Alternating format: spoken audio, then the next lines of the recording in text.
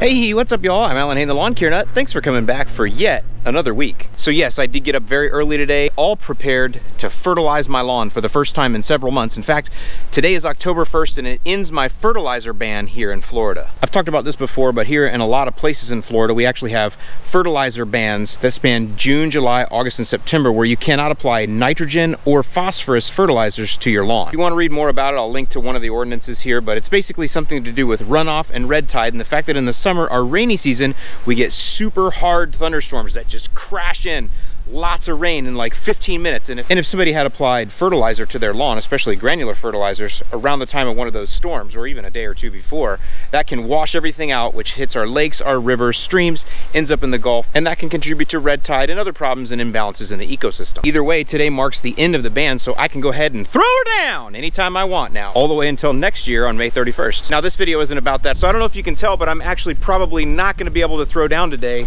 because of this wind. I am doing some liquids and some granulars. Granulars you could probably do in the wind, but it's just not fun and I don't like doing that. So I don't know if I'm actually gonna get to throw down today. But the good news is all that's okay because I hadn't really planned to show you all that anyway. I just wanna actually wait a week or 10 days or so I can give you a full like before and after so you can actually see how everything goes. But I did wanna show you this. Check out my lawn from back in the spring when I was still able to throw down. You can see how dark green blue it is and compare it to right now. Now you would think, oh Alan, your lawn looks great, and it does look good, but it's been without any nitrogen or phosphorus, mostly nitrogen, for the last 4 months, and the color is just really, really different. So all that to say is I am gonna throw down here now that my ban is over, and I'll get you guys a video out in the next week to 10 days showing you the before and after of that and telling you everything I threw down and why, because I'm gonna do different strategies in all parts of the lawn because that's always fun to do.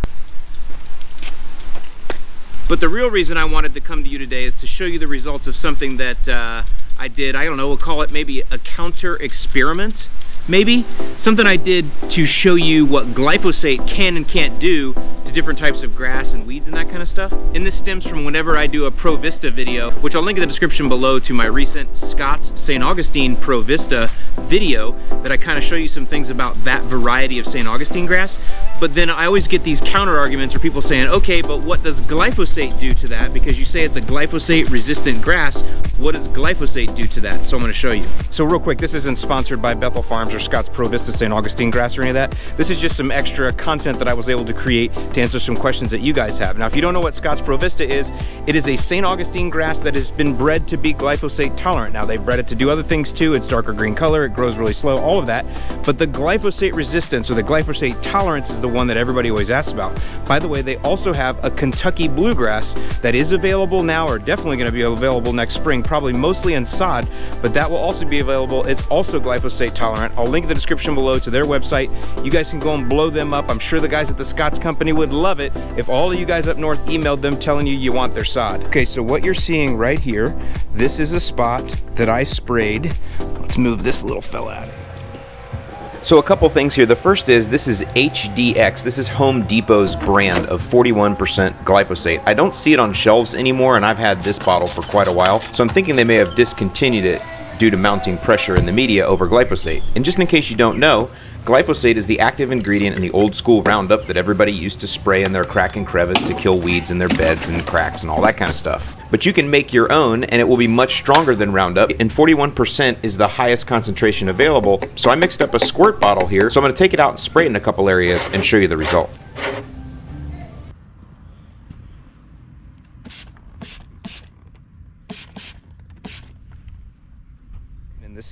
This is Floratam St Augustine grass with a lot of wild bermuda mixed in.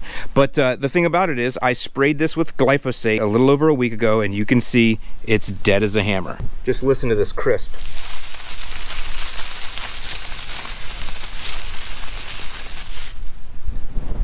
Now, the more astute among you are thinking, Al, of course, bro, you spray glyphosate on your grass, you're gonna kill it, right? And I agree, that's pretty obvious, right? But what happens is, okay, now here we are in the back lawn, and you're gonna see a similar spot here, and you're probably gonna say, okay, Al, what's this? Well, go back and review the video that I put up.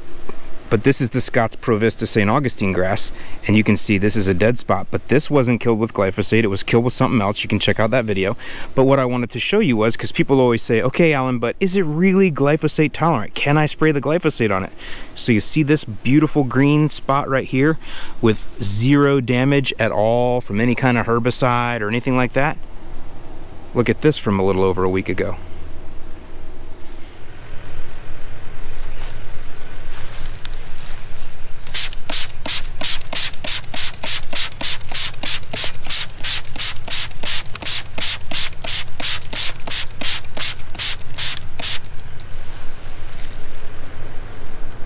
With zero damage at all from any kind of herbicide or anything like that. Now let's come over here to this spot. What this is here, okay, so this is an area that I left uncut. Not necessarily for purposes of this video, even though I could say that and get away with it. No, I actually just got lazy and forgot to mow over here. So anyway, but what's interesting is I have some Dayflower right here. And so we're going to go ahead and spray this with the glyphosate. And again, this is the ProVista St Augustine grass right here. You can see it here. By the way, if you want to see what it looks like after 3 weeks growth, here's a good quick, you'll sort of be able to tell. A lot of Dayflower in here. But so this was mowed 2 days ago, a tiny bit of growth. And then here's what it was like before I mowed it. And this is 3 weeks worth of growth. Now there's a lot of stuff in here, but you can see the 3 weeks worth of growth, not that big. But there's a lot of stuff in here. Here's some wild bermuda that came in.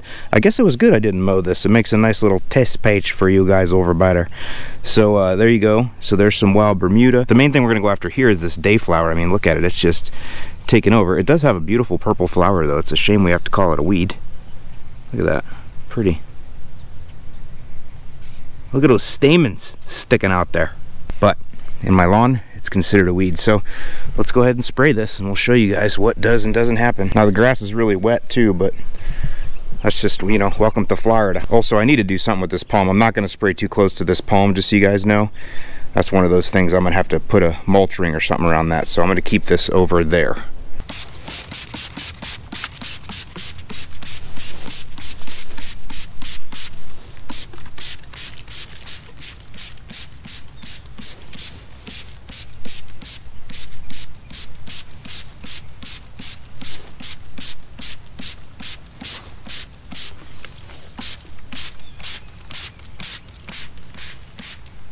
Okay, I think that app was heavy enough to illustrate that this is going to kill the weeds and not the lawn, so we will come back. Now you can see this spot, and what the first thing you should look at here is this is wild bermuda that was sprayed, and you can see that it is dead. That's wild bermuda that came in, and it's all dead throughout of here. The challenge I found with spraying the wild bermuda is that the blades are so wispy, it's really hard to get good coverage on them. You really have to have a really good mist in your spray in order to get good coverage on it, just because the leaf blade surface is so small in this plant, it's harder to stick to. But you can see on the Dayflower, I would say that glyphosate does not do very well on Dayflower. It definitely damaged it, knocked it back, but you know, sure, it's coming out of here. Well, it's coming out of here pretty darn good. It's just weird. It doesn't zorch it out maybe like you would expect. Look at that. So I'm gonna say that glyphosate is probably not the best thing for Dayflower, even though this is all coming out of here like it's dead, peeling right out.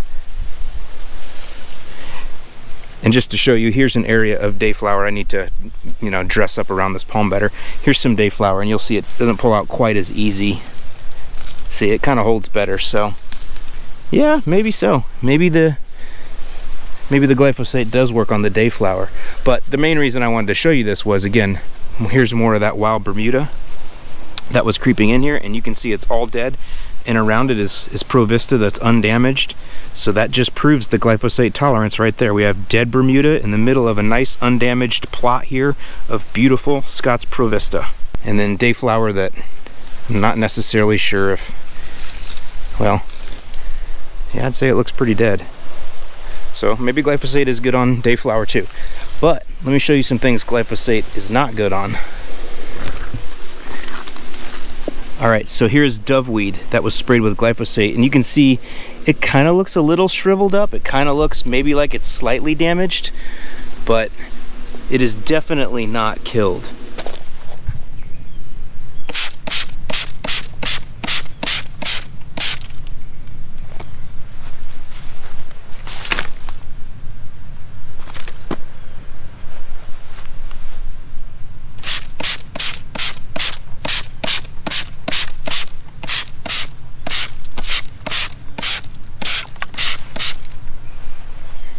it is definitely not killed.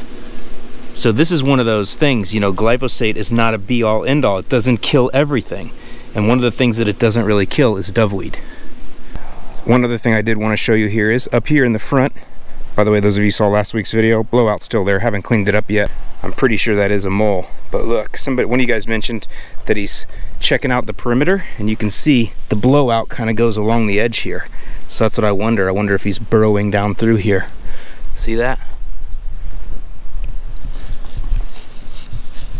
But that's why I'm here, because this is some Scotts ProVista. This is my Parkway. I ignore it. I never fertilize it. It only gets humic acid and hydrotane. That's it. But this here, this is dead torpedo grass inside of ProVista. So the torpedo had come and taken over this entire corner right here.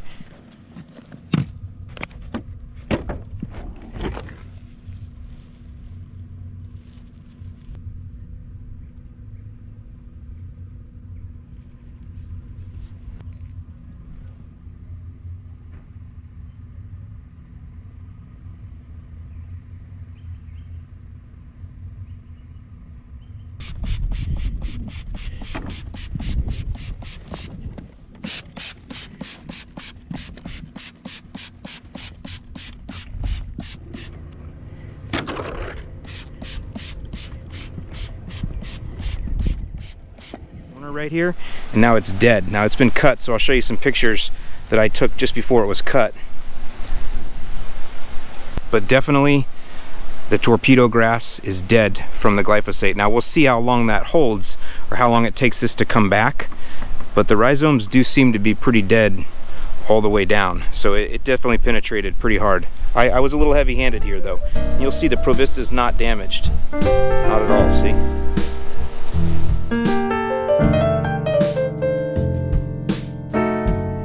So there you go, guys. Thanks for watching. Kind of a little different video, but definitely something different to look at and a little experiment to have a little fun with. I hope that you guys have a great rest of your week and that you get to enjoy some weeknight lawn work here. Got plenty more content coming up all year because we're year-round down here in Florida, so be sure to subscribe to the channel. And as always, I'm Alan Hain, the Lawn Care Nut. Thanks for watching, and I'll see you in the lawn.